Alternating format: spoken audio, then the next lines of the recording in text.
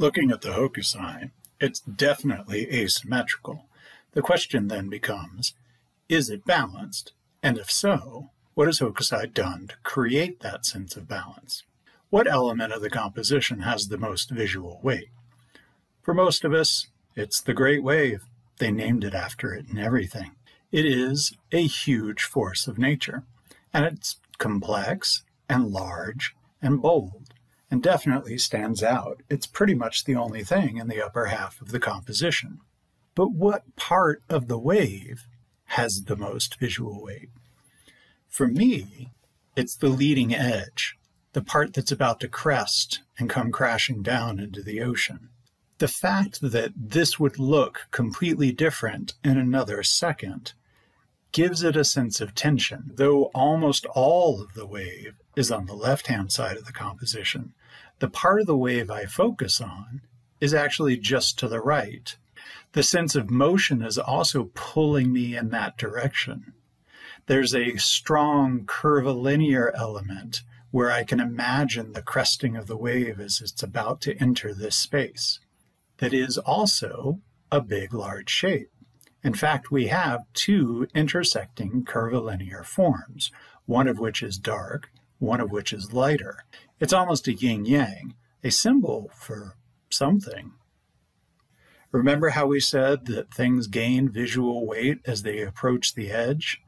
That makes this rise very important to the composition, not only because it creates the yang, but also because it gives some visual weight on this extreme edge. We're then also able to notice the tiny details of all the small figures on the boat. But perhaps most importantly is this element right here.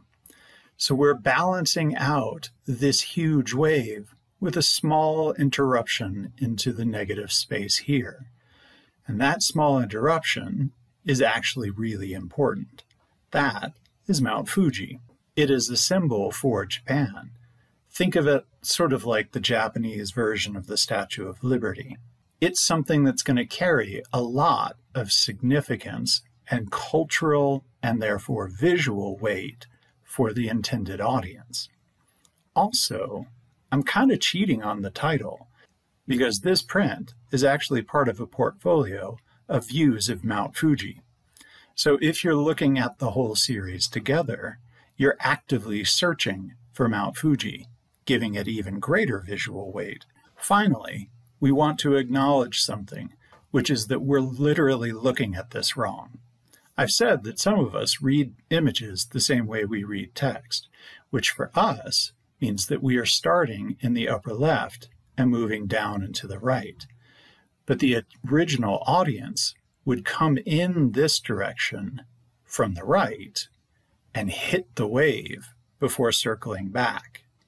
It's possible that this part would have actually less visual weight than the center area. Symmetrical balance is the same on both sides. Asymmetrical balance isn't the same on both sides, but the artist is compensated for the distribution of visual weight. Another type of balance is what we're seeing here, which is what's known as an all-over pattern.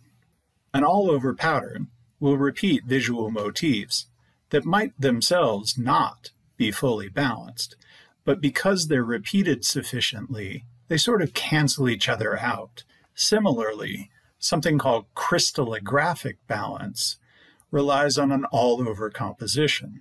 There isn't any one element that sticks out and disrupts the balance.